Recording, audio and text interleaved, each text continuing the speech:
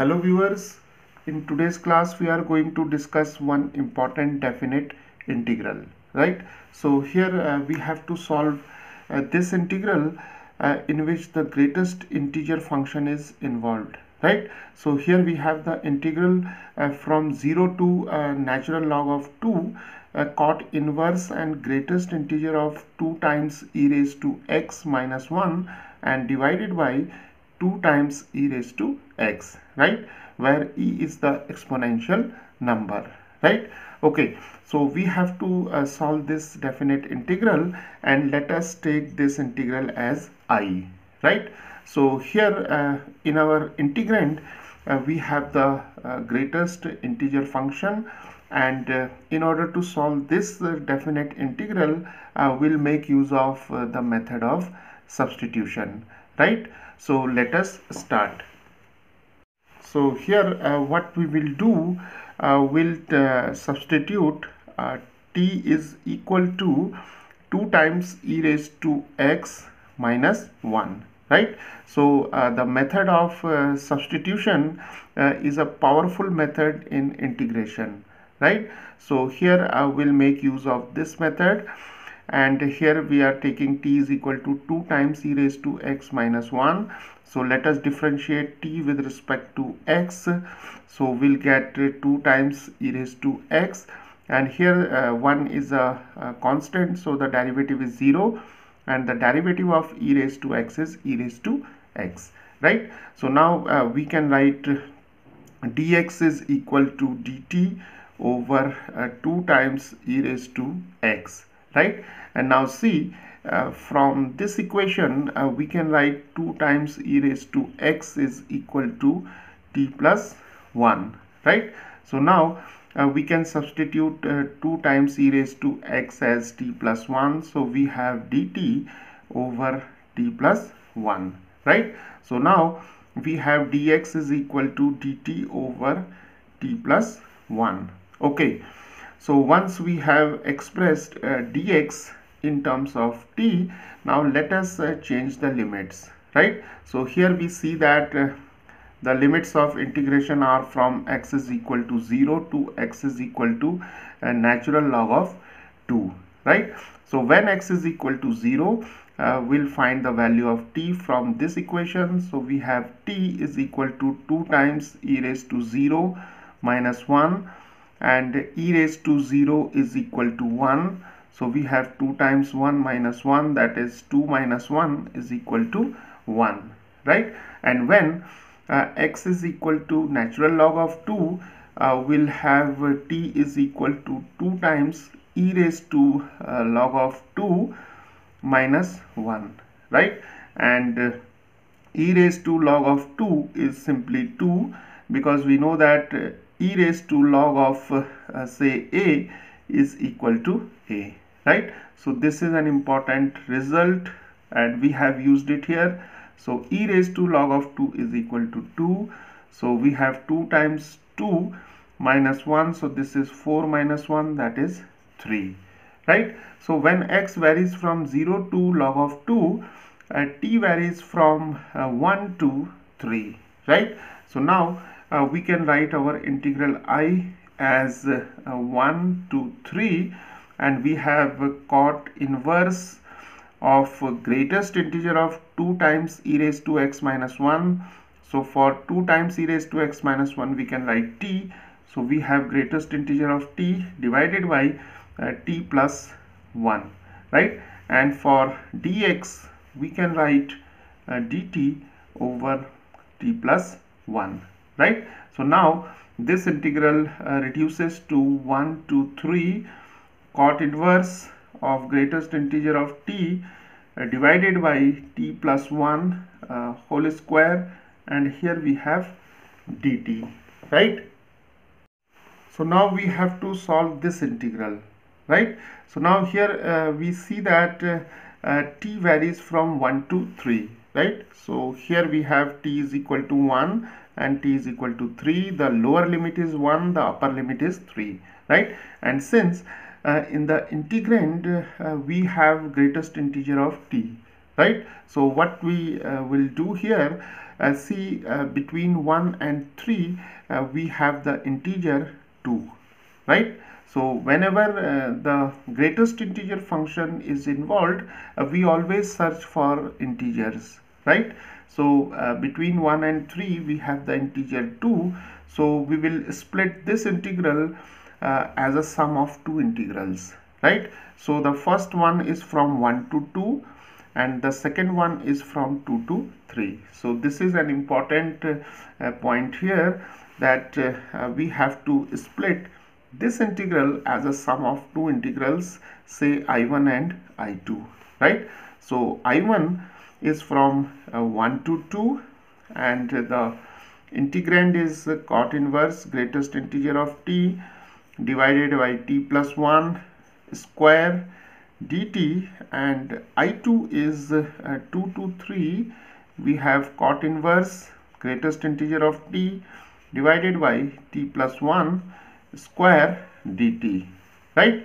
So now we have the sum of two integrals and we can separately solve these two integrals, right? So let us first consider this one, right? So here we see that t varies from 1 to 2, right? So it implies that t lies between 1 and 2, right? So when t lies between 1 and 2, then the value of greatest integer of t is equal to 1, right?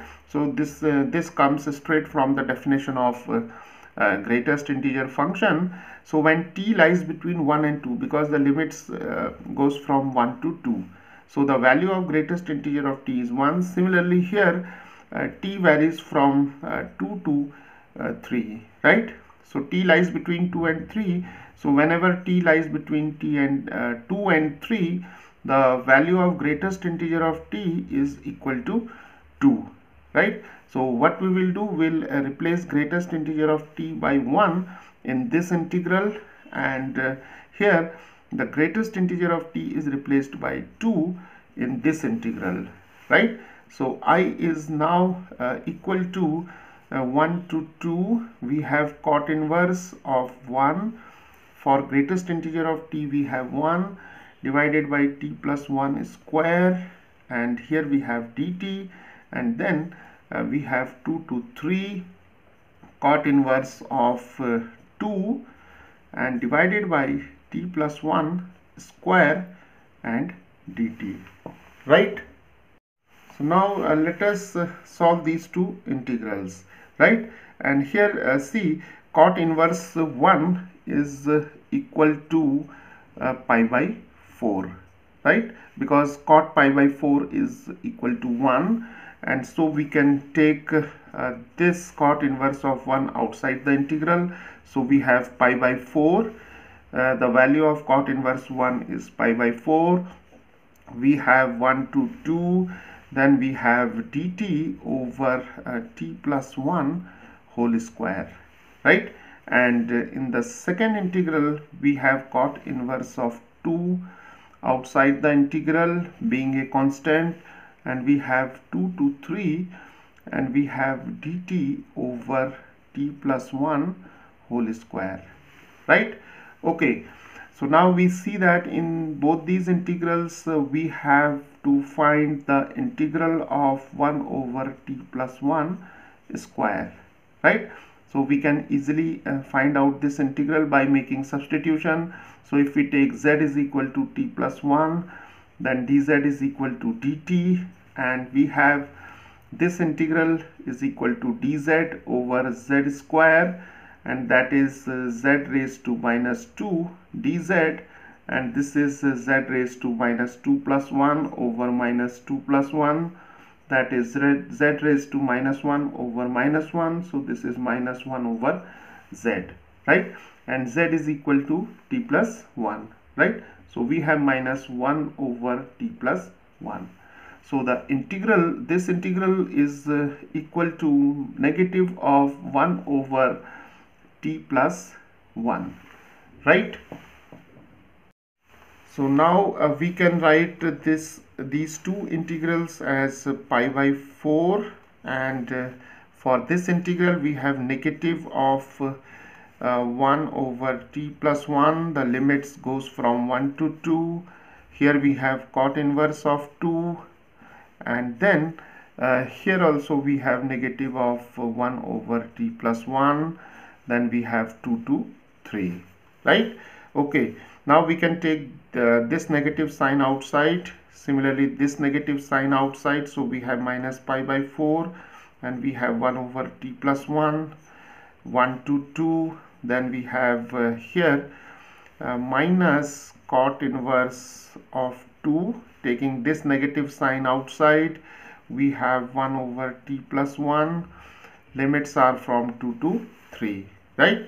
So now we can substitute the limits and we'll take the difference. So we have minus pi by 4. So when we take t is equal to 2, this is 2 plus 1, 3. Then we have half, taking 1 here. Then we have cot inverse of 2. And here we have 3 plus 1, 4. Then we have 2 plus 1, 3. Right? So now we have minus pi by 4. So this is 2 minus 3 over 6. This is minus cot inverse 2. This is 3 minus 4 over 12. And now we have here minus 1 over 6. So this is pi over 24. Right? Because see, here we have minus pi by 4. And this is minus 1 over 6. And here we have minus cot inverse of 2, and here we have minus 1 over 12, right? So this is minus minus plus, so we have pi over 24, and here we have plus 1 over 12 cot inverse of 2, right? So now the value of this integral is equal to pi over 24 plus 1 over 12, and here we have cot inverse of 2, right? Okay, now we can further simplify it. We can take 1 over 12 common, so we have pi over 2 plus cot inverse of 2, right? Okay, so now we can here make use of one important identity from inverse trigonometric functions. So we have tan inverse of x plus cot inverse of x is equal to pi over 2, right? So if we replace x by 2 here, so we have tan inverse of 2 plus cot inverse of 2 is equal to pi over 2, right? So cot inverse of 2 is equal to pi by 2 minus tan inverse of 2, and now we can replace this cot inverse of 2 by pi by 2 minus tan inverse 2. So I becomes 1 over 12, and here we have pi by 2 plus cot inverse 2 is equal to pi by 2 minus tan inverse of 2. So now we have 1 over 12, and pi by 2 plus pi by 2 is pi, so we have pi minus tan inverse of 2, right? So the value of this integral can also be taken as this, or by simplifying it further we can also take the final answer as 1 over 12 pi minus tan inverse 2, right? So viewers, this is how we can solve these type of problems, right?